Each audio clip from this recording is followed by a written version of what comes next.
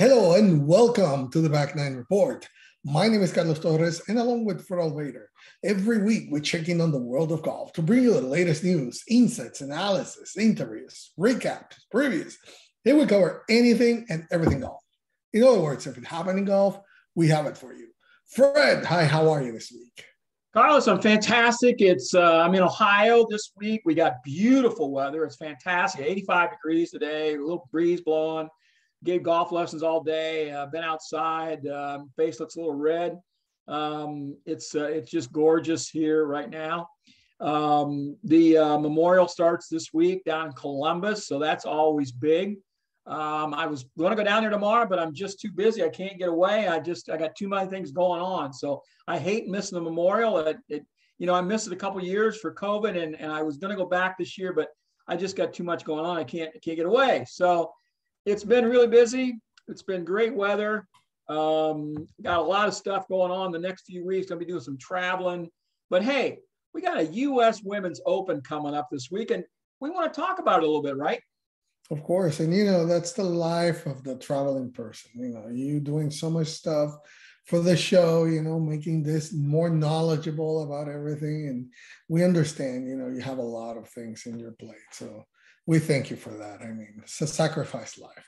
It is. One of us has to do it, and I got to go to Myrtle Beach for a few days, and I got to go to Georgia and Charleston and northeastern Georgia, and it's just I got stuff to do, Carlos.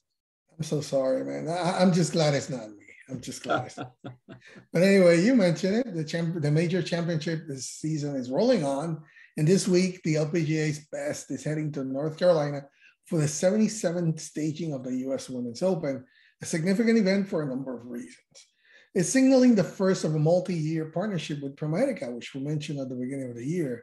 The 2022 Open features a total. And where's ProMedica from, by the way? I don't know if you know this or not, but right here in Toledo, Ohio.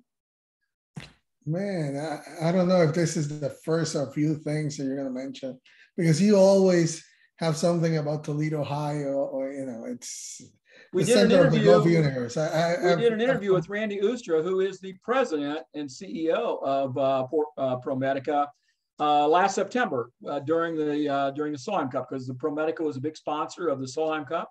And so if anybody wants to see that, they can look back on our files and they can find that as well. And like you said, thanks to that, the 2022 Open features a total prize purse of $10 million. I mean, to talk about that in the women's professional golf, that is amazing. That's largest big purse. Money for women's golf. That's fantastic. And it's one of the biggest in women's sport. Okay, not only in golf, it's in women's sports. It's one of the biggest ones. The tournament also returns to a historic host venue that will now set a new record for the most number of U.S. Opens for the women's held at a venue. While Annika Sorenstam makes her return to the event, Michelle Wee West is in a sort of a farewell bid, banging adieu to her playing career. And also, finally, we're going to see world number two, Nelly Korda, making her return to play following that discovery of the blood clot. So it's great that we're going to have her here. Fred, this year's championship also received the most entries in tournament history, a total of 1,874 entries. Now, entrants are from 46 of the United States and 57 countries around the globe. So it's going to an important event. Definitely all these reasons that I say are marking history for the U.S. Women's Golf events. So how about the U.S. Women's Open? Carlos, when we talk about the 77th U.S. Women's Open at Pine Needles in Pinehurst, we have to talk about Peggy Kirkbell. This is one of the great Donald Ross courses in the Pinehurst area. And Peggy Kirkbell and her husband, Warren, bought this property a long time ago and operated it. And Peggy Kirk was one of the leading golf teachers and women's golf advocates in the country for a long, long time. And by the way, she was from Ohio, Carlos. I didn't know if you knew that or not, but she was from Findlay, just, right near my hometown. She won 3 Ohio amateurs. Like I say, she was well known across the country as one of the great teachers of golf. The family owns Pine Needles. They own Mid Pines right across the street, which is one of my favorite golf courses anywhere in the world. Mid Pines, I could play that every day of the rest of my life and be totally happy. And the family also bought Southern Pines and just renovated it. And I have not played it since the renovation. I played it a few years ago. And everybody tells me since the renovation, it's absolutely fabulous now. So I can't wait to get back down there and see it. But those three courses together, Pine Needles, Mid Pines, and Southern Pines, are all owned by the family. And Peggy Kirkbell's daughter, husband, Pat McGowan, now runs the corporation, now runs all the properties for the family. And so it's a real golf family. McGowan is a former professional, and so it's all in the family. As you mentioned, Annika won her second consecutive U.S. Women's Open in 1996 here at Pine Needles. Then Carrie Webb won in 2001 and Christy Kerr won in 2007. This will be the fourth one that's been held there. A U.S. Senior Women's Open has also been held at Pine Needles, won by Helen Alfredson in 2019. So Pine Needles also went through a renovation the last couple of years. Just interviewed Phil Wirtz a couple weeks ago. That interview is also on Back Nine Report TV if you want to look at that. Phil is the CEO of the Convention Visitors Bureau there at Southern Pines, Aberdeen, and Pinehurst. And we talked quite a bit about Pine Needles during that interview as well, and the renovation that was done there. So, Carlos, that's enough about the history and the course there. I just want to give you a couple notes that I have about that I think people should know maybe about the Women's Open that's coming up this week. As we both mentioned, Annika will be playing here because she won the U.S. Senior Women's Open last year.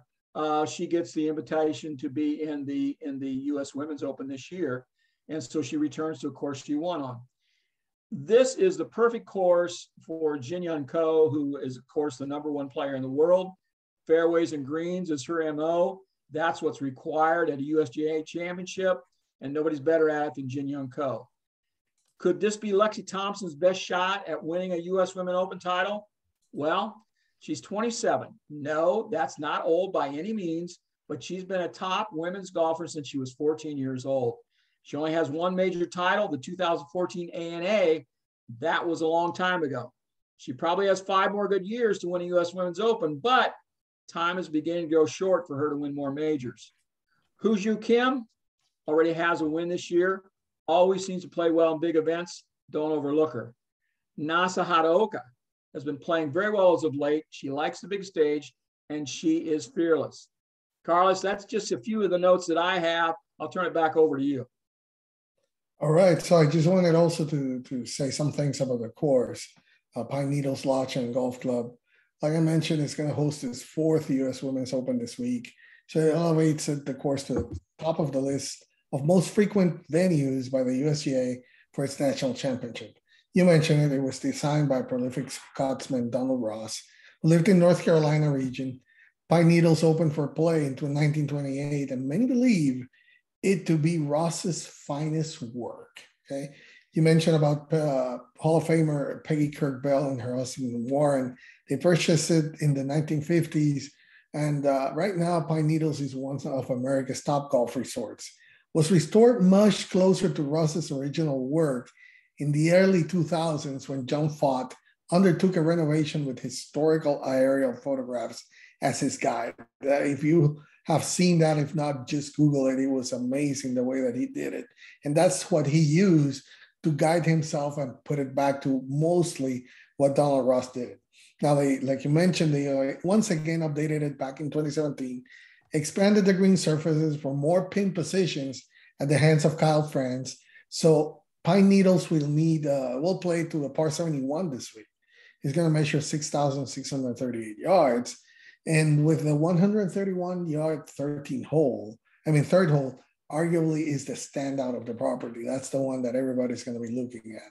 So, Fred, not only does Pine Needles now stand alone with 4 U.S. Opens, It also boasts that impressive past champions. You mentioned it, Sorenstam, Webb, and Christy Kerr, and both Webb and Christy Kerr, Webb and Sorenstam defended their titles right there. So amazing list there. You mentioned some players to look at, some players to watch. I am going to tell you about, first of all, Lexi Thompson. I mean, she definitely would have won it last year if it wouldn't have been by that meltdown. She has underperformed in her career so far, really for what we expected from her. Even though she hasn't won an event since 2019, this could well be the event where she finally crosses the finish line. And I expect her to take that experience that she has and put on the back burner what happened last year. She definitely has to play to win here at the US Open. We mentioned about Nelly Korda. Of course, she's the world's number 2. And in any normal situation, you would say, well, she has to be one of the favorites, but it's still, she hasn't played since February, and it's a major. I don't know how you just need some competition before heading into this. But one thing that I know for sure is her sister Jessica. Her preparation may have been overshadowed by her sister's Nelly's return to action, but don't overlook Jessica because she's quietly looking an excellent bet. She finished second at the Chevron Championship, and this could finally be her moment to break her major duck. Okay, you got to look at Inbee Park. I mean, she is one of the best when it comes to her game on the greens, and this is one of the primary requirements for major events, especially here at the US Open. Notably, Inbee has already won it twice in her career, so she knows what it takes to win here. Another player that I have to watch is Lydia Ko. I mean, she's playing great. She's in great form as she won the Cambridge LPGA earlier this year. She has won two major events in her career, and this could be very well the week that she adds another to her cabinet. But my top 2 players to watch are Minjee Lee. That's the number 2 to me to watch. She's playing amazingly right now. She's leading the LPGA's race to the CME Globe after her superb start to the year. Might have quite enjoyed some extra rest after being bundled out of the match play early last week. So her failure to advance deep in Las Vegas resulted in just her second finish worse than T13 all year from 8 starts. So that includes 1 win and 2 other top 5s. If you're looking for somebody that's hot, that is her. And of course, I got to go with Jin Young Ko. I mean, she is the favorite golfer this week. She recently won the HSBC's Women's Championship in March, therefore giving her form and her gameplay the tools to be the favorite here to win the US Open. But definitely 2 top 10s since her last win might have been the high point in a period that maybe a lot of people are like, well, she doesn't look like she's playing at the form that she will. Well, what she has really spoiled us to. It may be like she's slowing down, but don't overlook that. She's twice a major winner, owner of 7 top 10s at the big events, and just 26 years old. So I'm surprised that she isn't being, talked about so much, but I would be surprised if she's in the mix at the end, Fred. Yeah, a couple of things you mentioned there. Minjee Lee, I didn't mention her earlier. I thought about her earlier, so you're exactly right. She is very hot right now. She's one of the best players, hottest players going right now in the women's game. So she is definitely someone to watch. Lydia Ko, we always like Lydia, and this is a perfect golf course for Lydia Ko. Perfect. This is right to her game, right? So look for her to be up there at the end of the week. And then someone that I always think should do well at U.S. Women's Opens, and this could be a good course for her, Brooke Henderson. I think she could be somebody to watch this week as well. And Carlos, I just want to, we got the best of the best here this week, right, in the Women's U.S. Open. There's 156 golfers in the field. 12 of them have won U.S. Women's Opens before, including Ariya Jutanugarn, Zhang Li 6, So Young Yu. There's a lot of big names in this event. Also, 13 of the women in this field have been runner-up in U.S. Women's Opens. So, I mean, they've been right there. Somebody that we haven't mentioned, but somebody that's been playing pretty good the last year, Stacey Lewis. This would be a good golf course for her as well. She's been a runner-up in the U.S. women's, but never quite won one. Lexi is also in that category. So you've got U.S. women's mid-amateur champions. You've got U.S. women's amateur champions in the field, 5 of them. U.S. women's amateurs runners-up. So you've got really great women's players in this field is the point that I'm making. And with the top female LPGA players there, this makes for an exciting tournament on a wonderful golf course, Carlos. It does. And just to add to your thought about Brooke Henderson, my only concern with her is, she had to withdraw recently from an illness and hasn't been playing after she returned. Missed the cut twice. She's one of my favorite players, but I think, I'm still worried a little bit about the lingering effects of that injury. Same thing with Nelly. I mean, otherwise, to me, it should be on the top 5 list all the time. But definitely I wouldn't be surprised if Brooke Henderson finally comes back and wins it. She's that talented. But like you mentioned, the list is 156 players, and that is how long the list of players with chances here. That's what the beauty of the LPGA is. But Fred, just to wrap it up, I mean, where can we watch this tournament? NBC has pretty much the coverage, and also some's on USA Network and some is on Peacock. So you've got USA Network and Peacock have the coverage on Thursday, June 2nd, and Friday, June 3rd. So the early rounds on USA and Peacock. Coverage begins on Peacock 1 to 3, then it's on USA from 3 to 8 p.m. So you got 5 hours of live coverage on USA on the first 2 rounds. All 3 platforms have weekend coverage. Peacock will stream exclusively on Saturday from noon to 1. They just have an hour.